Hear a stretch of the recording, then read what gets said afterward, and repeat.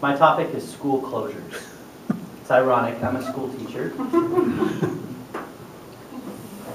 Going to school, I always wanted to have school closures. When you're a kid, you're always excited when grandma calls you up or mom says, "There's no school today, honey, sorry."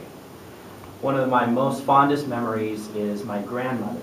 She would listen to KPQ, she would listen to the radio, and she would tell us any time that we had any type of school closure, or there was something extended, or a late start. Grandma was always cool like that. One year, on April 1st, she pulled the meanest joke. She called me up and woke me up at 6 in the morning, and she said, "Skylar, I've got something to tell you. The school has burned down." And I'm like, "Oh, that's awful, Grandma." She's like, yep, I heard it on KPQ, and I want to let you know that the school burned down so you can sleep in today. And then she never told me it was April Fool's, so I went back to bed. Oh no.